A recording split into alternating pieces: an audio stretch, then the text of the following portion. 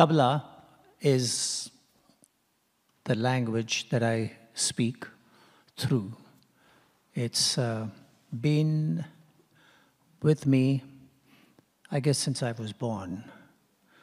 And literally, when I was 2 days old, and I was brought home from the nursing home where I was born, my father, who was a great tabla player, took me in his arms and started singing rhythms in my ear. And that was a routine he followed for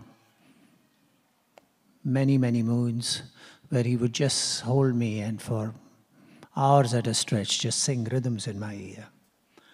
And kept pouring in that information. And until I think I was about 3 years old, and then he let me go. And started concentrating on other students and teaching them, and no attention to me.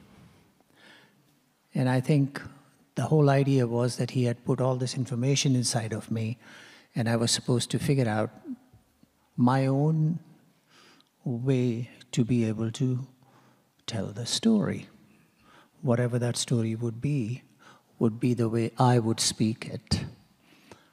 And that is at the core of the tradition I represent.